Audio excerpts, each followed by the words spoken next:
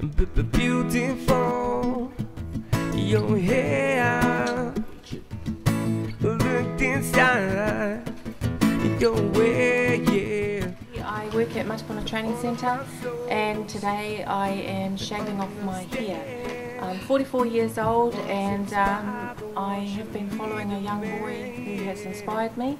His name is Chace Topperwien, and before his second birthday he was diagnosed with acute myeloid leukemia or cancer, and he fought for 15 months bravely, and unfortunately he passed away last year.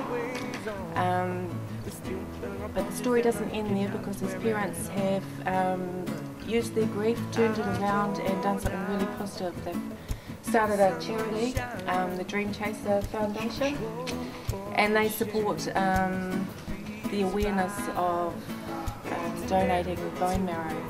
And Chace was Maori, and because he was Maori, like, the registry's got millions of people on it, but because he's Maori, there's only 9,000 Maori people registered, and so they couldn't find a match for him, so he didn't really have the best chances.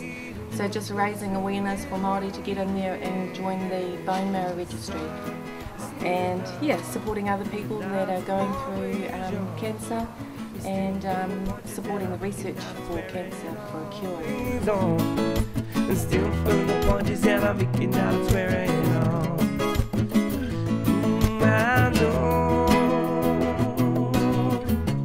Said I know what I know.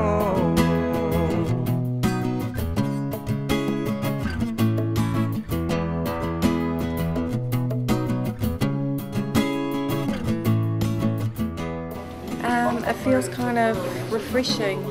It feels kind of freaky, and I'm still happy I did it.